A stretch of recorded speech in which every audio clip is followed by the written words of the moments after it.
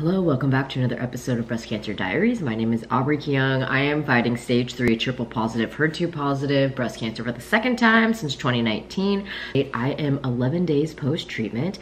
I feel good, but I am tired. I just made myself this amazing eggs and a toasted tortilla with some homemade tomatillo salsa. It's so good.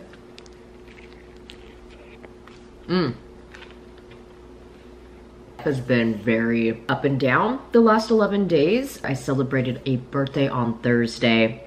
Yesterday, I had a barbecue with family and some friends, and my heart is full. I am very, very grateful for all the people that came, the love and support, even the physical birthday gifts that I was given, and what it showed me. When you are in a state of gratitude, that is the state in which you can receive, whether it's love, maybe it's messages and downloads from your spirit team. I didn't go to bed until like 2 a.m. I had so much energy, and I'm not someone who liked to celebrate birthdays in the past. So this is ushering in a new beginning, and it was really allowing me to receive love. And it was beautiful, and it was lots of food, lots of love, lots of laughter.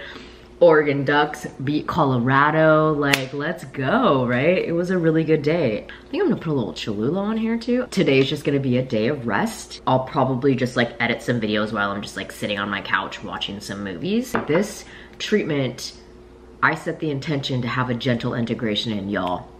It has been gentle. It has been different, but it has been more gentle than all the other ones. And it just shows how powerful setting an intention for anything in your life can be and is. So if you take anything away from this video, 1, allow yourself to receive love and support from everyone around you, because people want to love and support other people. And 2, set an intention. When you wake up every morning, set the intention of how you're gonna spend the day. Maybe you have a big project coming up. Set the intention that it's gonna go with ease and flow. Setting intentions and allowing yourself to receive a state of gratitude, that's powerful. So powerful. As always, I am so grateful that you stopped by my corner of the universe.